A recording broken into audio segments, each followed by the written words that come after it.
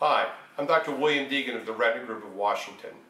I'm here today to talk to you about choroidal nevus, which is a benign pigmented lesion in the back of the eye. Before we start, I'd like to review a little bit of the anatomy so you can understand where the choroid is and where these nevi are. The choroid is a layer of blood vessels and pigmented cells between the outer white part of the eye and the inner retina. The choroid contains many blood vessels that supply nutrients and oxygen to the retina, and also contains pigment cells called melanocytes. These melanocytes, or pigment cells, are necessary for vision because they absorb stray light in your eye while you're trying to focus. Without these, you would be unable to focus and see well. Most choroidal melanocytes remain benign, but occasionally they will grow and clump together, forming a pigmented or non-pigmented mass. This is called a nevus, or a mole in the back of the eye. And just like moles on your skin, these have a small potential to cause trouble with your vision and become malignant.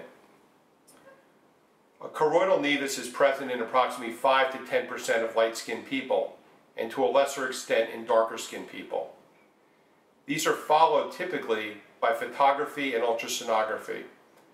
Because we don't have the advantage of being able to excise these when they seem suspicious, we use these tools, photography and ultrasonography, to establish a baseline and follow the lesion for the unlikely possibility of malignancy.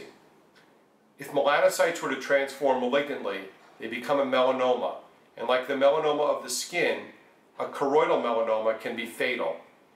Its treatment of choroidal melanoma can also result in loss of vision.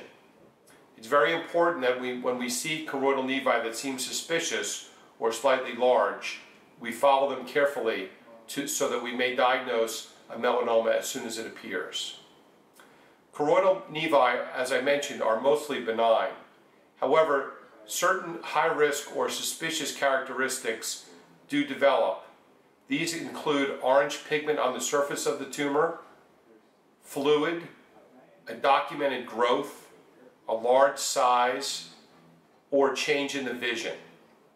When any of these features develop, we typically will follow these lesions carefully because we're suspicious these may indicate that the lesion is transforming into melanoma. I want to emphasize, however, that choroidal nevi are almost always benign and that the risk of melanoma is quite low.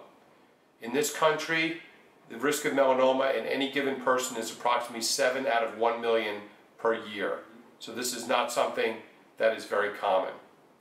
However, suspicious choroidal nevi need to be followed because we do not have the opportunity to excise them before they become melanoma. I hope this has answered some of your questions. I'd be happy to speak to you a little bit further during the course of your examination, and I'm happy you took the time to look at this video. Thank you.